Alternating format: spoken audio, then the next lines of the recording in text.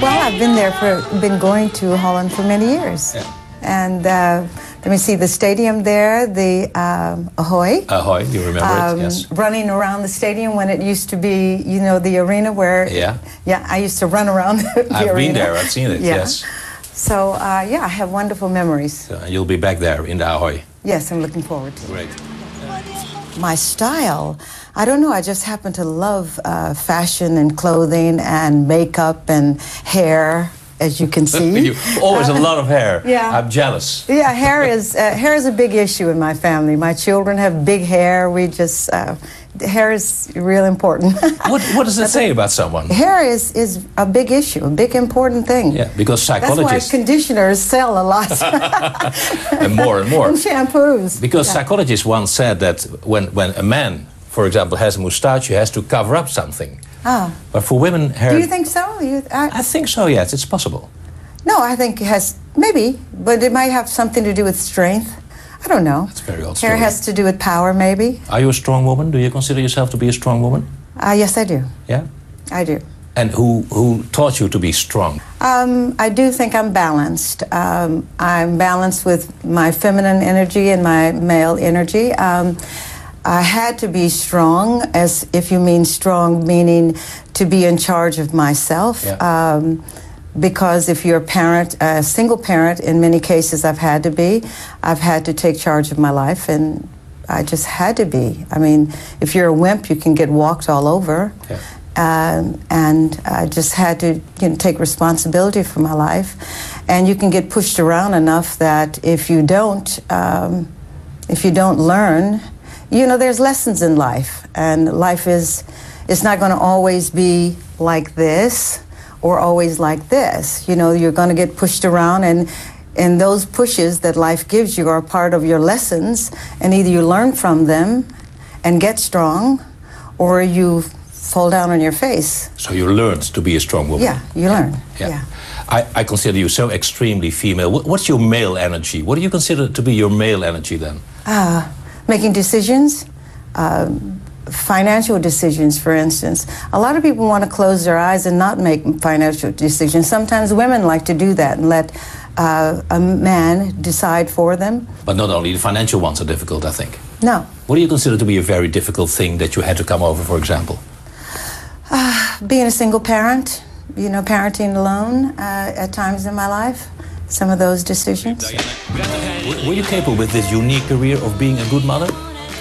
Yeah, I'm happy that I made a decision to have my children and my career. A lot of girls decided to have a career and not have their children. You know, making those kind of choices. I decided to have my children and my career, and it was difficult. Yeah. And many times I knew that my children came first, and the career had to work around having my family. That's how it should be, isn't it? And it was really hard. And strangely enough, I was able to still have my career, but I knew that my kids came first. You say strangely enough? Why is that strange? Yeah, because you know, mostly you would think that the career would fall away. If you choose your children first, your career might fall away, but it didn't fall away. But a strong woman, and I have the impression that you are also a woman who has their standards very clear, is so often by men considered as a bitch, let's say. Do you have to cope with that from time to time? Because you have the impression that you know exactly what you're doing. And we men are so often afraid of that. You know, I've gone through those stages where, you know, like, you know, wonder, okay, well, if I were a man, they wouldn't feel like that. You know, exactly. You know, I'm over that. I don't worry about that so much. And maybe I'll get into that stage again, too. But truly, what my priorities are right now really in the right place. My health is the most important thing right now. I went through a stage where I let myself get sick because I kept worrying about so much. So I got to stay healthy, and I got to stay strong. Because if I don't stay healthy, I can't take care of my family. And are your boys still at the Harry Potter age, or? No, they're older now. They're older now. 14 and they're 15 and 16. My son is beginning to drive. Oh my God! Wow. Yeah. What do you absolutely want to protect them from? Because you were talking about lessons in life. What do you absolutely want to protect them from? A lot of the violence that's out there, guns. You know, a lot of things. Teaching them to learn to. about sex and things like that. Just a lot of things. I'm now a single parent. I'm divorced again. You know, sadly to say that I would love to be married for the rest of my life, but it didn't work out that way. You know, trying to be a mother and a father to teenage boys. They've got 2-3 more years in high school before they go off to college, and I got 3 more years to be a parent with them.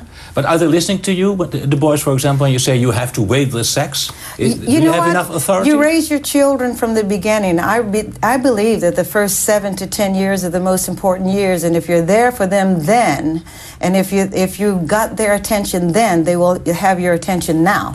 Yeah. So I had their attention in the early years. And I think that I have bonded then, and now I have their attention now. En toen was het dus het huwelijk met Arne. Een society-event van de eerste orde, want wie waren er niet? Wave your hand, Gregory. Gregory Peck was er. En Stevie Wonder. Stevie, wave your hand. Ouvre le rideau. I remember the images of your marriage. Was it in Switzerland or? Yeah. Beautiful. Yes. I mean, but with a career like yours, can you have the time to grieve? Yeah, I'm still grieving. You know, I love him still very much. You know, you don't know why things happen the way they do. You never do. There's something else that's magically happened. Life goes on, and then other magic happens. God works in mysterious ways, because if the divorce didn't happen with my first marriage, I wouldn't have ever married Arne, and I wouldn't have had these 2 boys. Yeah. So I mean, you see, if you don't know what's going to happen. A miracle can happen every day. Yeah, you don't know what your future will bring. See, so you never know. Ross. Ze trad op bij de inauguratie van Bill Clinton.